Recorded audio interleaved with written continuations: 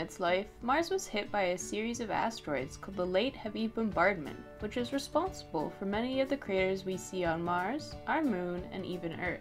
This collision energy made Mars very hot. This made the denser elements like iron sink to the center of the planet to form the core. These elements are conducting, and the liquid core allowed the currents of electrons to flow from magnetic south to magnetic north, behaving like a bar magnet.